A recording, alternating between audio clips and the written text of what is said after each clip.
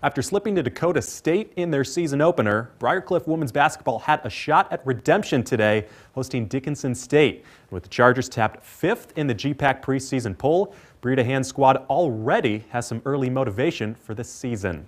KCAU GPAC challenge between the Chargers and Blue Hawks, with BC looking for their first win of the fall.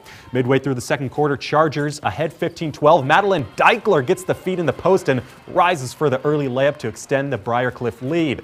But the offense didn't stop there. Later in the quarter, Chargers can't convert on the three-pointer, but Peyton Slaughter is right there for the board and the putback for two, forcing a Blue Hawks timeout. Briar would go on an 11-5 run to end the half, and it would trickle into the third as Cadence Davis drives the lane, leading to the smooth lay-in to put the Chargers ahead 13. And it would be more than enough as Briar downs Dickinson State for their first win of the season, 61-41 the final.